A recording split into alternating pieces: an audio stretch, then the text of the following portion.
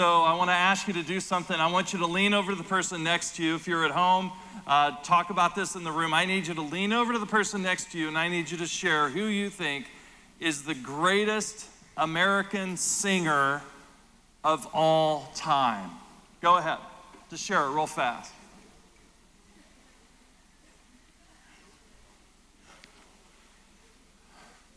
We'll come back to that. We're in the middle of a series called Asking for a Friend. And what we're doing is we're addressing 5 of the most important questions that Christians are asking in the age of COVID. Last week we talked about why do I need the church? Today we're going to talk about why do I need God? And to get us thinking in that direction and answer that question, I want to read Psalm 14, which begins, "The fool says in his heart, there is no God. They are corrupt, their deeds are vile. There is no one who does good. The Lord looks down from heaven on all mankind to see if there are any who understand, any who seek God. All have turned away. All have become corrupt. There is no one who does good, not even one. Do all these evildoers know nothing? They devour my people as though eating bread. They never call on the Lord, but there they are, overwhelmed with dread. For God is in the company of the righteous. You evildoers frustrate the plans of the poor, but the Lord is their refuge. Oh, that salvation for Israel would come out of Zion when the Lord restores his people. Let Jacob rejoice and Israel be glad."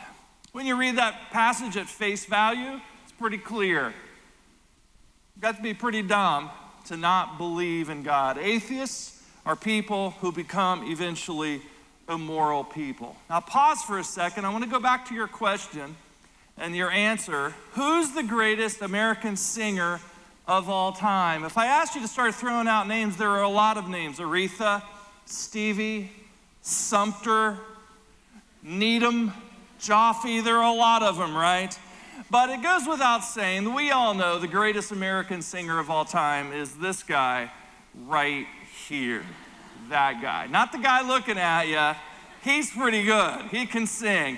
But the guy on the shirt, right?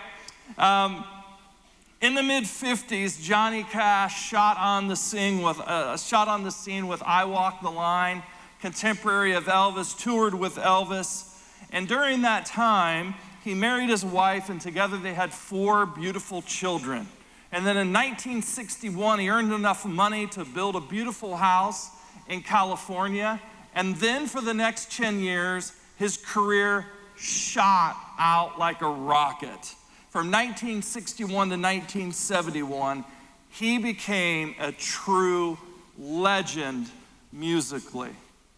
Now, whenever you look at a person's life, if it's Johnny Cash, or turn over and I want you to look at someone right now that's sitting next to you, I want you to stare in their eyes right now.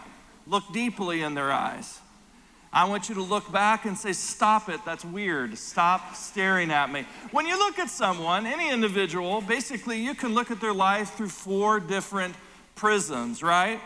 You can look at what people see from a distance when they see you, people that are working with you, people that are around you. They see you from a distance, but they don't really know the real you unless they get beneath the surface.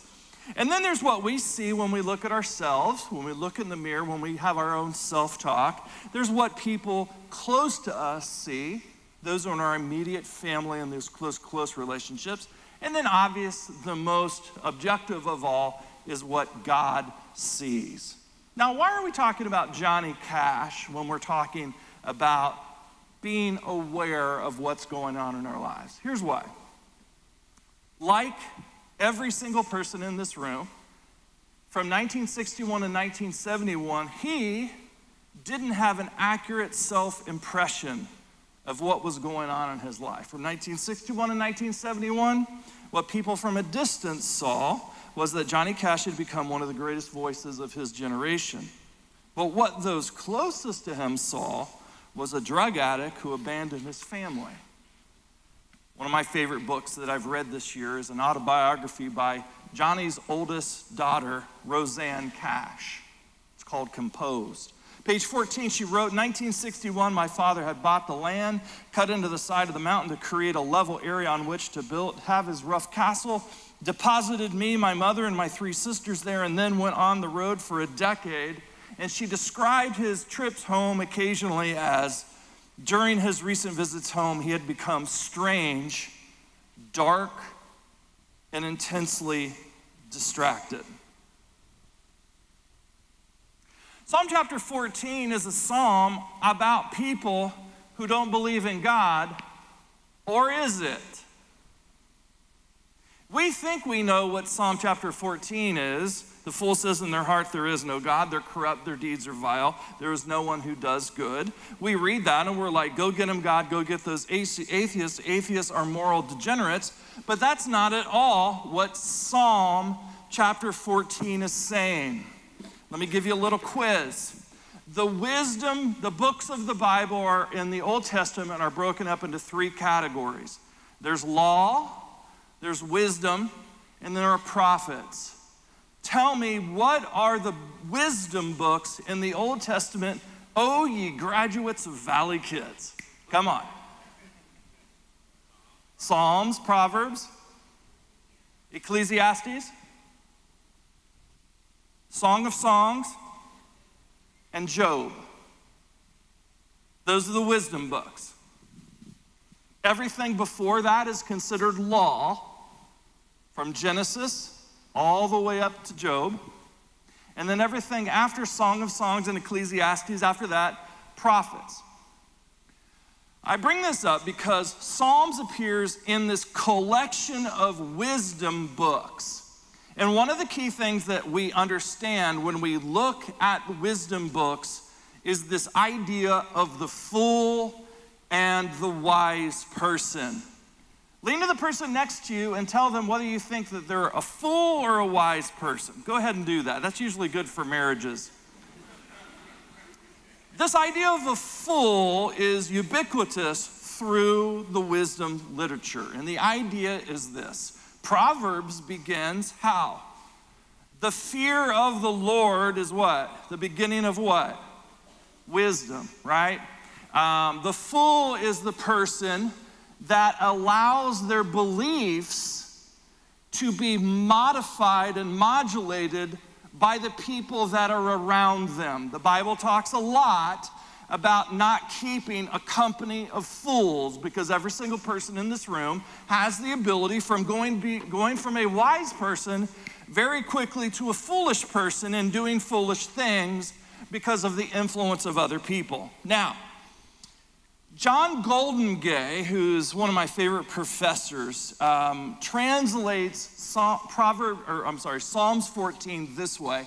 And you tell me if there is a difference when we look at the nuance of the original Hebrew. A scoundrel or a fool says in his heart, God is not here. These people have made their doings corrupt and loathsome. What's the difference between the fool says in their heart, there is no God, and the fool says in their heart, God is not here? One is the statement of an atheist.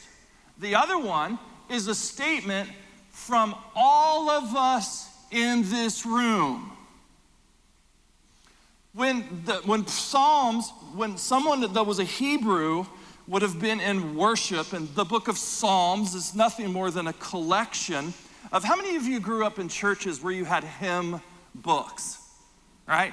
Pull out your hymn book. Was it a green hymn book or a red hymn book or a blue hymn book? Where I grew up, it was a red hymn book. Then I would visit another church and they have a green hymn book, and I'm like, what is this crap? What is this, right? Turn in your hymn books to what? Page 35, right? How great thou art, so you're flipping through, that's what the book of Psalms is. It's a book of songs that are meant for corporate worship so that we can connect with God. And the psalmist in Psalm chapter 14 is not saying, people out there that are atheists are moral degenerates. Go ahead and turn to Psalm 15 where it will talk about us. It's not at all. What the psalmist is saying is that we have the ability in our head to say, I believe in God, I'm a Jesus follower. But in our heart, we act as if God is not here. That he can't, so if there's a line, and over here is like the Jesus-y stuff. We talk about Jesus, and we'll maybe be in a small group or a study and attend church. And over here is where God isn't. The psalmist is saying, he's like, yeah, of course, there are atheists out there, but that's not really what we're concerned about today. We're concerned about the people that are in this room who in their heads say, I'm a Jesus person, but in their hearts they have a division where there's the religious kind of stuff, and then there are the places that they can go where God is not. They're functional atheists. And so the two things that I want you to notice about the psalmist first, God isn't troubled by the person, in this psalm at least, who doesn't believe in him, the atheist. God is troubled by the believer that lives like God isn't around. Everyone knows I'm an Ohio State fan because I'm a Christian.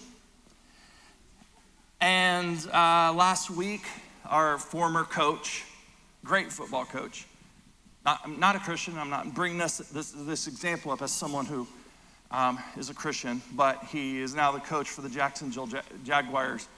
The team is getting ready to fly back after a game to Jacksonville. He says, I'm going to stay behind. Goes to a bar, and a bunch of people say, let's go in the bar, and they start dancing with him. And then a girl, that was a girl, early 20s, started grinding on him. You don't want to see me grind, right? That is an image that would be hard to get out of your mind, me dancing, right? But you get the picture, right? They're in a bar. This girl starts grinding on him, and he's not doing anything. He's just listening to the music. Someone picked up their phone and took a video of it. I bring this up is that, did he not realize that there is literally a video camera in every single person's pocket, and someone was surely going to do something about that? As my dad said, his problem wasn't that he got caught with a video. His problem is that he went into the bar. When the wisdom literature talks about the fool, it always talks about the fool who is a good person. And I believe that he is. He's a good coach. He's no different from any other football coach, right? But it's amazing, isn't it, how good people who believe in their mind in Jesus can turn around and do stupid stuff when they're around other people that are willing to do stupid things. Let me talk to those of you who are in middle school and high school, and your parents are getting on you about the choices that you make with friends, and about how that person necessarily isn't the wisest person in the world, and about how they're making bad decisions. And you think your parents suck and they're idiots and they don't know what they're talking about. No, they're speaking from experience. The fool says in their mind, yeah, I'm a Jesus follower, but then they're able to have a delusion going on between their head and their heart, and they can get into situations where other people can shape their behavior, and a good person can end up doing dumb things. If you don't believe it, just talk to the parents of middle schoolers and high schoolers and college students.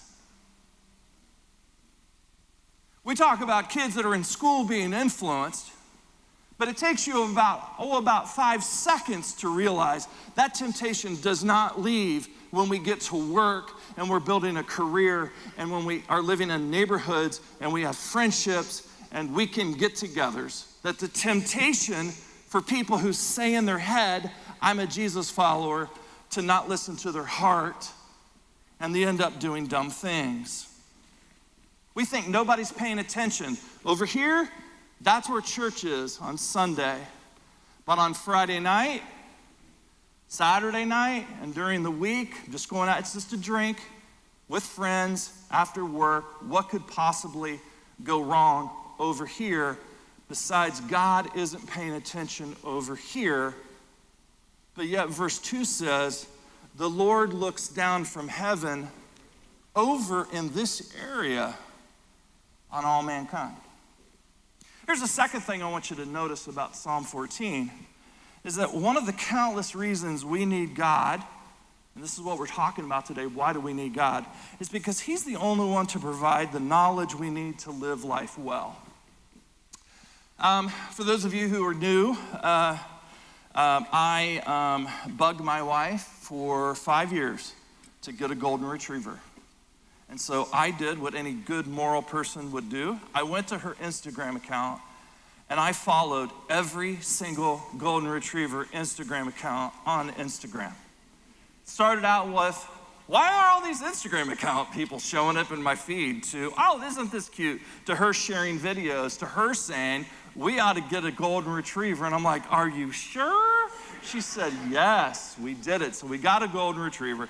So we were getting some family photos done, and our favorite photographer in this area, Chelsea Martin, came over and snapped a picture of Meadow. So she's a golden retriever. She's a red golden, and this is a breed that has been bred over the last 300 years to retrieve waterfowl. She's a hunting dog. And recently, one of the reasons we wanted to get this is because we moved out to a couple acres of land way out in the sticks, and it was just trashed. And so we cleaned it up. Do you have this video? Well, why don't you just show the video here? So this is the video of her running around in the yard. We cleared all the junk and the trash and everything. And showing off. And she just loves running around there. And one of the things that we did is I planted, as we're cleaning up this property, I planted 40 arborvitae trees. And I got a bunch of them from Arbor Day. Have you ever ordered plants from Arbor Day? Arbor Day, you can order them and then they send them to you and you go and you plant them. And so Meadow is out there while we're planting these trees. And I want to show you something. So we planted these arborvitae trees, and the person that helped me plant them said, you better protect those arborvitaes, or in the winter, the deer are going to come and strip them clean. I'm like, okay, I didn't know that. He said, they make these menthol sticks, these sticks that smell like Irish Spring soap. And the deer will come, and you just put these pegs right behind the arborvitaes, and it will keep the deer from stripping your trees clean. And I'm like, okay, I'll get some of those. And then I looked on Amazon and different places, realized they're pretty expensive, and you know me, I'm cheap. So I realized all you had to do was get a stake, buy some mesh bags from Amazon, and go to the dollar store and put some Irish Spring soap in these things, right? This is the most jacked up thing you'd see, but I did it. It was cheap, right? So I went behind all these arborvitaes, and I took my sledgehammer and I put it in the ground. And the very next day, Meadow brings one in her mouth and sets it at my feet. I'm like, why are you doing that? The next day, what do you think she did? Another one. 40 days later, all of these things are gone. They're in a pile right by our garage, and I'm yelling at this dog, why are you doing this? Why is she doing that? Because she's a retriever. It's in her DNA. Lean to the person next to you right now and share fundamentally, what are we, over thousands of years of practice as human beings, what have we been bred to do? Lean over to the person next to you. Share that.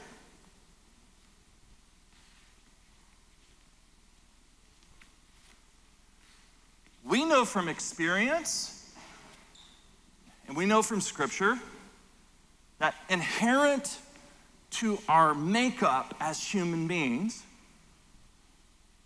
verse 3 says, all have turned away, all have become, in Hebrew it says, loathsome. There is no one who does good, not even one. that our natural tendency, if we leave our hearts to themselves without any influence or mentorship or wisdom from the outside, our natural tendency is to stray and hurt people. Psalm 119 says, your word is a lamp for my feet and a light to my path. But when we have God's word, that can be this modulating force that can constantly help us turn it into a daily check where it's bringing us back on course and back on course and back on course. But what we're fighting against, this natural DNA and who we have become as human beings is, verse 4 says, do all these evildoers know nothing? They devour my people as though eating bread. Lean to the person next to you at home and here and tell them, how many times did you put food or drink into your mouth yesterday? Quick, what's the number? Do that. Anybody want to share? I counted yesterday 6 times. Nothing but lean meat, vegetables, fruit, no pizza during the football game. What do we put in our mouth? Maybe 5 times, 6 times, or maybe 7 times, depending on the size of the meals and that sort of thing. What the person in the psalmist is saying is that our natural bent, who we are, if you leave us alone, we will hurt ourselves and other people the same number of times that we eat every single day. 5 times, 6 times, 7 times a day. You leave the human heart alone, it is bred to hurt other people in itself. So we're asking the question, why do I need God? And we have fantastic group leaders here at our church who give of themselves and their time to walk by people, and they practice the ministry of just simply being present in someone's lives and helping them to become attuned to what God is doing and getting them to feast and nourish their soul as a daily modulation to their heart. We love these people. And so we asked group leaders, why do people need God? And here are some of the things they said. He's the only constant in this unstable world. He helps us get through life. Life doesn't make any sense because of its unpredictability. God is the higher power that we can rest in. For wisdom, for salvation, that's an obvious one. Why do we need Jesus? Because he died on the cross for our sins so that we can have our sins forgiven and have the hope of eternal life. But there's more.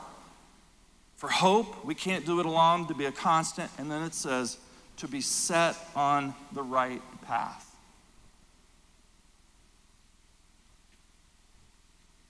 I wonder how many people right now have like an accurate understanding of your life. My goodness, if you have all the money in the world, and over a 10-year period of time, Johnny can turn around and just leave 4 girls, having an affair, be unfaithful, get hooked on drugs. Just imagine what we could do without God. There's a psalm that I want us to walk through right now that says exactly what we're talking about here. If you want to live a life the way you were designed to live it, you have to listen to the knowledge of the designer, of the person that designed you. And so this is why at the beginning of the psalm, Psalm number 1, is the preface for all of the psalms that are to follow, including Psalm 14. And it says this, blessed is the one who does not walk in step with the wicked, or stand in the way of sinners, or sit in the seat of mockers, but whose delight is in the law of the Lord, and who meditates on his law day and night. These people are no different than anyone else. The only difference is that these people are refusing to be in the company of fools and instead are investing themselves in the Word of God and constantly allowing it to modulate their life and constantly course correct and bringing them back and bringing them back, bringing them back. Blessed is the one who does not walk in the step with the wicked or stand in the way of sinners or sit in the seat of a company of mockers, but whose delight is in the law of the Lord and who meditates on his law day and night. That person is like a tree planted by streams of water. And I can't wait, hopefully, to take you, some of you, to the Holy Land so you can see the desert and then see springs of water that are coming up. And you're like, oh, I get it. How incredibly rare and beautiful is it when you see that? This person is like a tree planted by streams of water, which yields its fruit in season and whose leaf does not wither. Whatever they do prospers. Why? Because they're not listening to fools, they're listening to God, and God is leading them to be prosperous in what they do. Not so the wicked. What's the difference between, we just talked about it, what's the difference between the wicked and the righteous? Nothing. They both believe in God in their head, but the wicked refuse to act like it in their heart. Not so the wicked. They're like chaff that the wind blows away. Therefore, the wicked will not stand in the judgment, nor sinners in the assembly of the righteous. For the Lord watches over the way of the righteous, but the way of the wicked leads to destruction. Let's pray. Lord, we need you because without you, all we do is hurt one another and ourselves. Let the knowledge of how we are supposed to live seep constantly into our minds and hearts. Let us be changed and renewed constantly by the renewing of our minds and our hearts, so that we naturally become like you, because we are in the company of the righteous who are holding us accountable and encouraging us to move on. We thank you that we are a part of a community faith where we just don't have to be perfect. We don't have to wear masks. We don't have to make excuses. We can just be. We know, God, that you're there with us. You're guiding us, forgiving and helping along the way. We thank you for this in Jesus' name. Amen. Thanks for watching today's message. Make sure to check out Brian's new book, Finding Favor, God's Blessings Beyond Health, Wealth, and Happiness. To sign up for Brian's newsletter, please go to Brian's website at brianjones.com.